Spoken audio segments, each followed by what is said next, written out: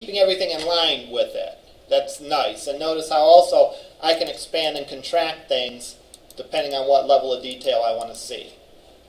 So this would be the fun and the no fun section. So for the fun, I'll put fun.aspx, title fun.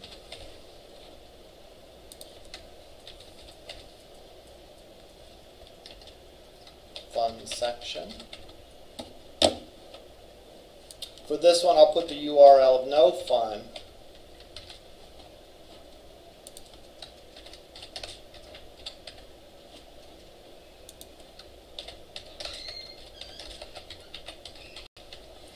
Now, what did we say was in the fun section? Well, yeah, vacations and hobbies, I think. All right. So, I'm going to create inside of the tag for fun, I'm going to create a sitemap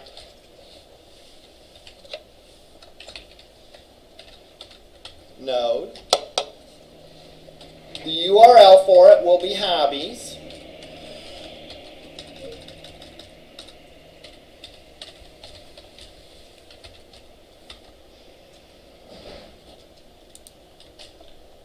The title will be hobbies. And we can put in a description.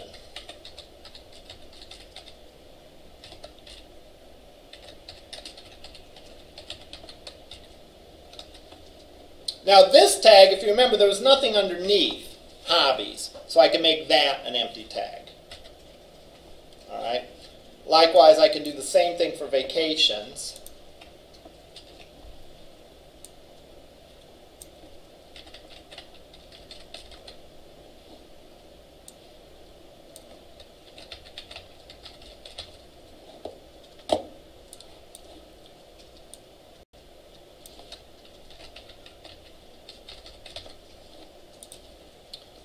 And then underneath no fun, I had what? I had work and bio and links, I think. So I'll put those in.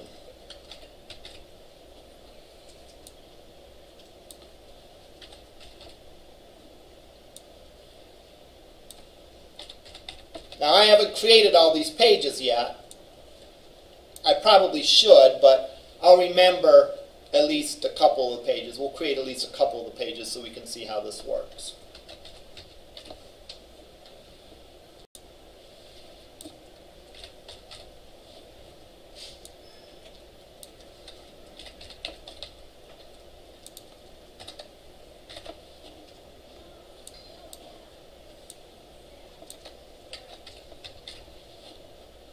So, I don't have any blue squiggly lines, which means I have followed all the rules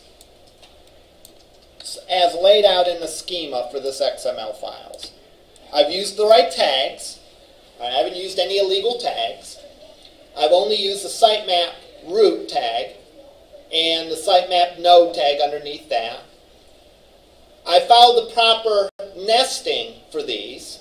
In other words, the rules for nesting say that underneath the sitemap tag, there needs to be one sitemap node. Underneath that sitemap node, there can be as many sitemap nodes as you need, and underneath those, there can be as many as you need, and so on and so forth. All right. So this is a valid sitemap file. All right. I followed the schema. I followed the rules that have been laid out, and now it should work. All right. So what can we do with this? Well, the first thing we can do with this is we can, instead of manually creating our menu, we can bind it to the sitemap. So let's go into our master page and get rid of these two navigation items. And I'll go in and I will add a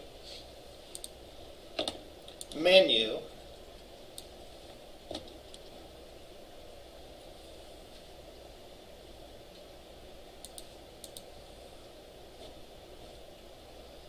but instead of editing the menu items manually, I'm going to tie it to a data source. So I click Choose Data Source. I haven't yet defined the data source for the sitemap. Now this is a little tricky. Let's, hear me through. I defined the sitemap XML file, but I now have to define an object that uses that file to create a data source that I can marry to my visual controls. All right. So I have the sitemap file. I don't have the sitemap data source. So I'll click, I want to create a new data source. And it'll ask me, where am I getting the data from? Am I getting it from a regular sitemap, which I am, or some kind of XML file that I brewed up on my own? Well, I'm getting it from a regular sitemap file. The name that it'll call this data source is sitemap data source 1. Good enough for me. And I click OK. Now, notice what happened. I have then this menu that is bound to that sitemap. So if I run it,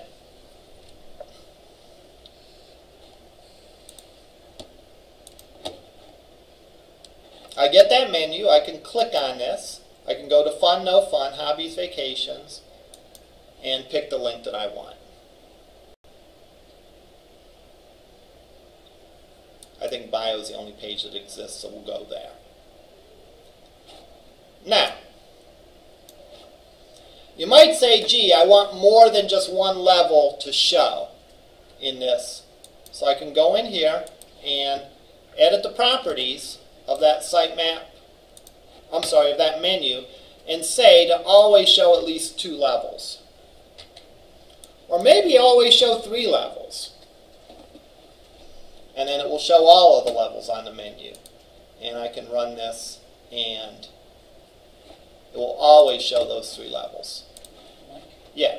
Is kind of the ultimate purpose behind that to allow for the adding and subtracting of pages without having to go to the menu? Exactly. Okay. Exactly. The idea is, again, is that as we add pages, or as we change the organization of the pages, hey, my work wasn't fun when I worked as a software developer.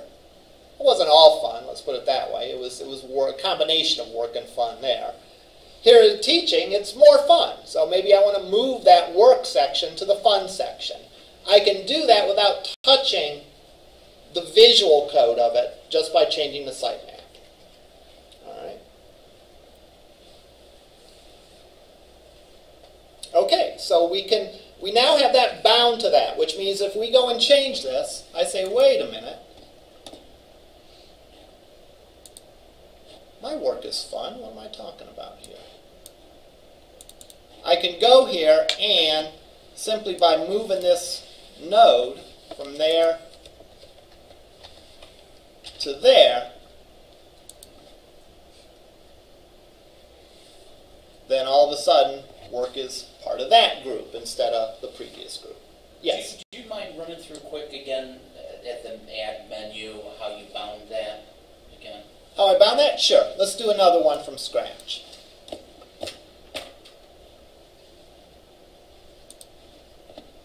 I went in and I dragged my menu over.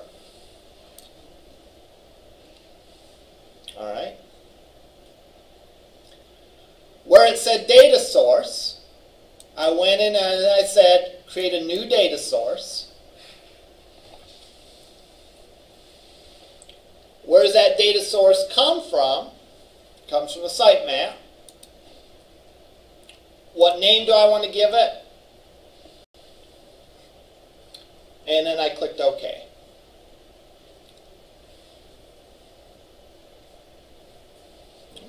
I'm going to hit cancel because we don't need to create another data source, right? Because we already have the one. All right? So we can use it more than one time. So, we're binding the menu to our data source. All right? What else can we do with the sitemap? Well, one of the things that we can do is we can do the sitemap path, or breadcrumbs. So, let's go in and let's add, and I'm going to add it on my master page, right? Might as well, because I want it on every page. All right. So I'll go in and add to my master page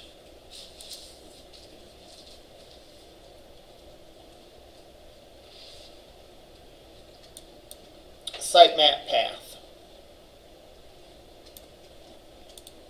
And I'll put it up in the banner section. I guess where you put it, is a design decision, wherever you think it works best. Now when I go and run this,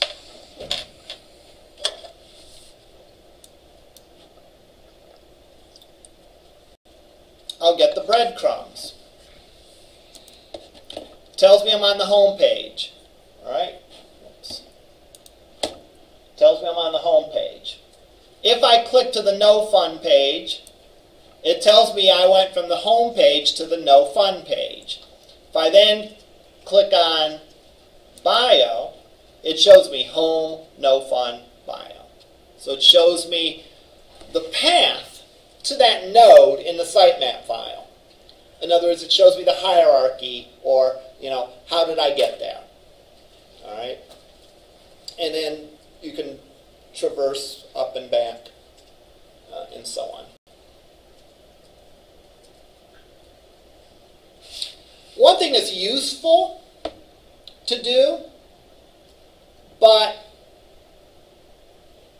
really depends on the site, is to create a sitemap file, or a sitemap page. So I'm going to go and do that just for the heck of it. All right, even though in this case it's probably not really meaningful to do it, because the sitemap, this is a small enough site where the sitemap shows, the whole sitemap shows as part of that menu. But just for laughs, I'll go in and I'll create a sitemap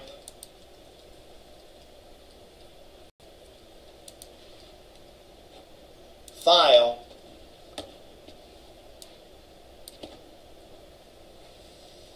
I'm sorry, sitemap page.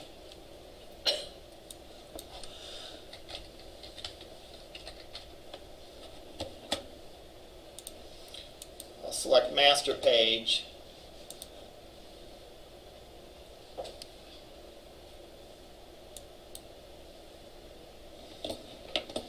And I will go in and, since we've already done a menu, I'll do a tree. And the tree, I'll do the same thing.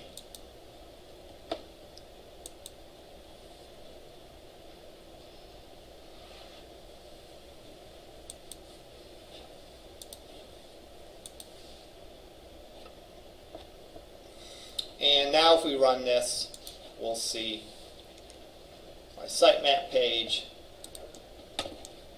That, again, in this case it's not terribly useful because the navigation is there anyhow, but just showing you that you can do the tree view as well.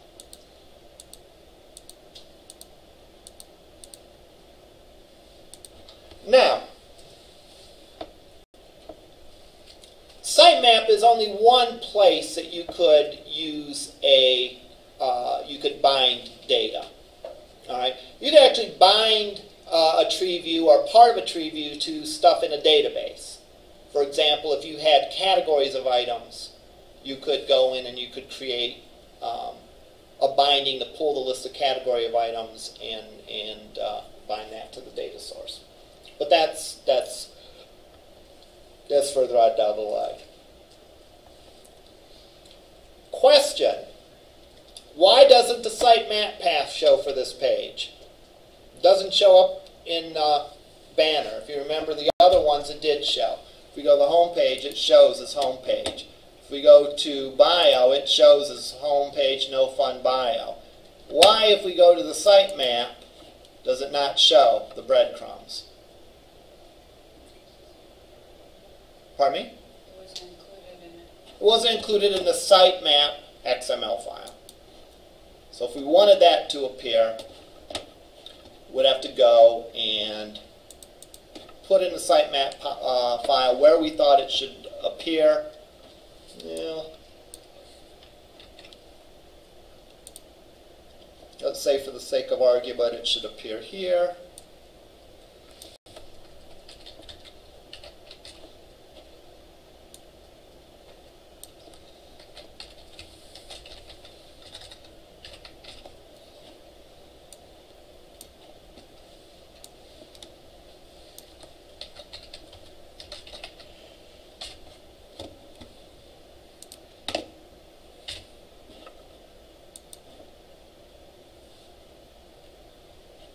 And there, now it appears there. What is generating is it the description that's generating the word sitemap? I think that's the title. The title? Yeah. Because if you remember, I think for fun and no fun, I gave a different description than the title. And I'm not sure where the description shows up, but it is available. So you could probably, code something custom to use that if you wanted to. Now,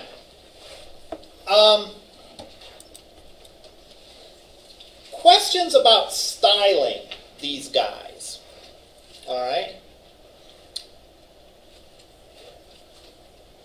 In order to successfully know how to style these guys, all right, by these guys I mean the output of controls from an ASP, or the output of HTML code from an ASP.NET control. To really understand that, you need to know and understand what HTML gets generated, all right?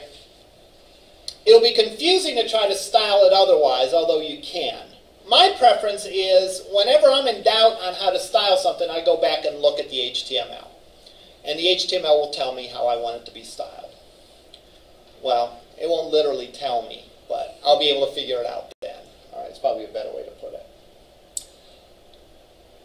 Remember, to style something, to apply a style to something, you need to know either some combination of the following. You need to create a selector, right, that points to the thing on the page that you want to style. How can you define, or how do you define selectors? You can define selectors as, number one, an HTML tag.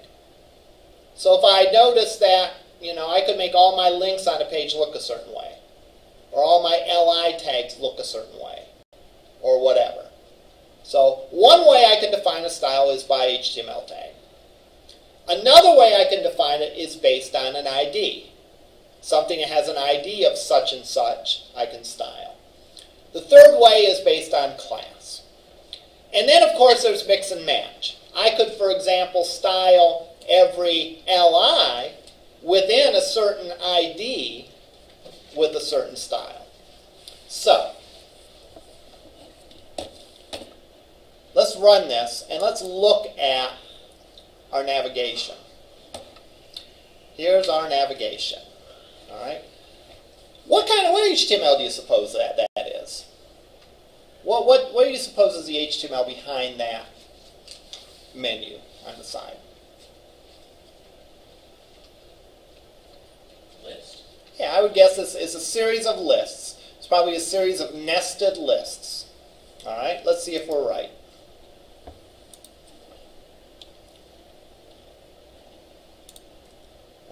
Look. UL class equals level 1. All right. LI, A title, class equals level 1. And so on down the line. There's a class equals level 2. Class equals level 3. So how can we go about styling these guys? All right. What are our hooks? We don't have ID. Let me increase the size of this if I can.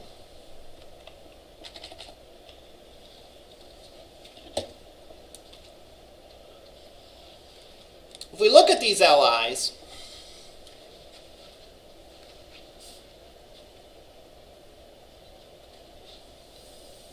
we don't have any IDs to hook to, which is probably a good thing, right? Because IDs are going to be on an individual element by element basis. And so that's probably a relief, right? Because that wouldn't be a good strategy anyhow. All right? We can hook to the classes, right? All the level 1 things have level 1 as their class. All the level 2 things have level 2 as their class, and so on. What's more, we could observe that these are all LIs within the nav section. So let's play around with CSS. Fun with CSS. All right? And let's play around a little bit with the styling of these different things. Based on the fact that we know that we can style based on class, and our classes are level 1, level 2, level 3, and the fact that we can style based on what? Based on the tag as well. So, let's go in my CSS file.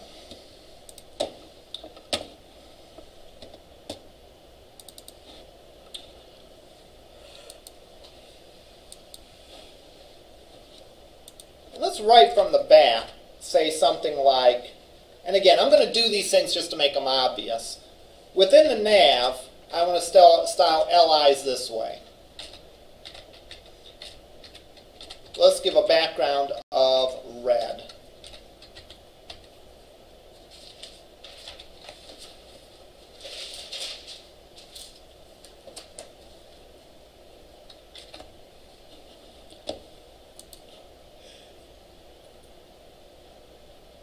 All right. So all my LIs within there got a background of red. All right, fair enough.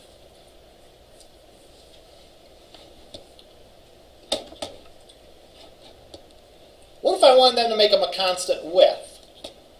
Well,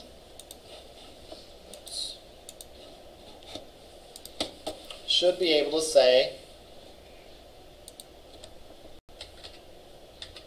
width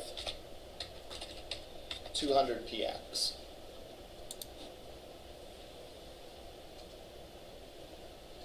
If you put That's interesting, but padding 10 px, would that shrink it and frame it? well, let's try it.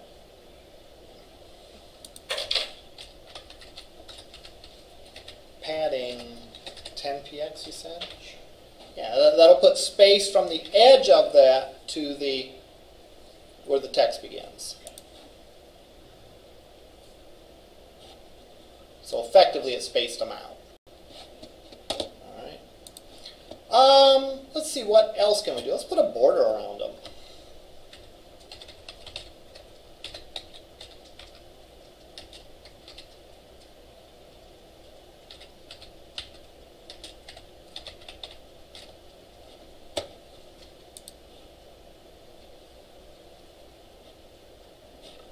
Interesting. We're starting to get these guys looking like buttons, right? So we could have a lot of fun with this.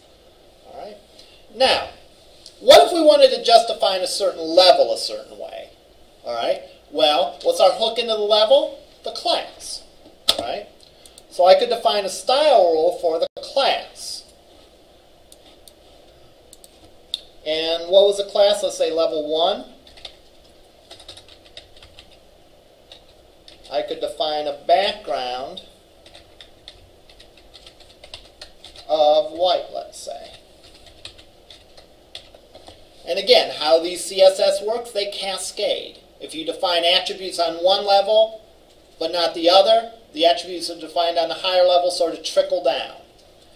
Generally speaking, the most specific way that you define it is going to take hold. So if I define a style rule for a tag, and then define a style rule for the class will supersede any of those attributes in common. So, all right. I forgot those are actually level 2s. I wanted fun, no fun, and sitemap, but those are actually level 2s. But I could take care of that by, you know,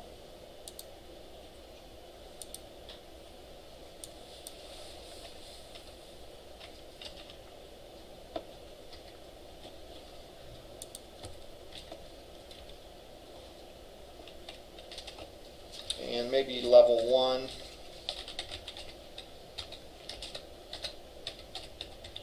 Font size 1.5 EM.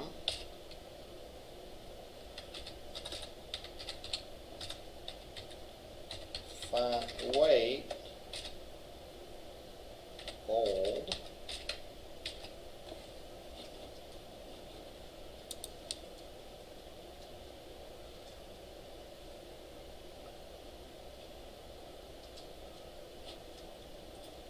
And we go from there. The point isn't the specific things that I did. The point is knowing what your hook is. You know, that's how I like to phrase it. Knowing what you can hook onto to apply a style rule. Remember, your choices in general are IDs, are classes, and are HTML tags. And then there's combinations of those. All right? And if you can do that, you can define your style rule. Now, unfortunately, there are times when you have nothing to hook into. All right? When there's nothing in the there's really nothing that you can hook to apply a style rule. When that is the case, you can use what are called themes within the .NET platform. And I'm going to hold off talking about those for now. All right? Probably because the best examples of themes we haven't hit yet. So, you know, so we'll wait until excuse me. We'll wait until we've covered something that gives us a better example of how themes are effectively used. I guess I could make up an example now, but we'll wait till we have a better example to go over those. Questions over any of this?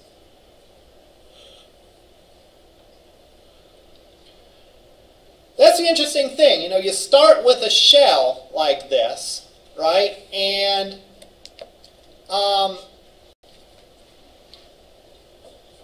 you know, I've had students say something to the effect of, you know, gee, you know, these sites don't look, you know, yeah, I can come up with the sites and I can understand it, and they look good, but they don't quite look on a professional level. Well, a lot of times it's the little touches that will go and will separate that. You know, for example, if I had a nice background pattern behind that, one of my students in my 216 class had a basic page very similar to this and had just a nice little pattern behind their banner. That made all the difference in the world. It took a page that looked like, you know, a good basic fundamental page and made it look like a really nice page. So a lot of things, again, in the interest of time, I don't go over everything that you could do, but you know CSS, all right? If not, you should learn it or review it, maybe is a better way to put it. And there's a lot of small touches that you can do to really make the page look a lot better. All right. It's important for each weekly assignment or bi-weekly assignment to do that. It's especially going to be important for your project. And this one that's coming up as well, Lab 5, is important for that one to look like a completed professional site. All of them need to, but those especially need to. All right, questions? Next week, I think, I'll have to look at my schedule, see if there's any loose ends, but next week we will start discussing databases. And we'll do CISS243 in two class sessions, all right? And then we'll get about integrating the stuff onto our web pages. All right, we'll see you over in lab.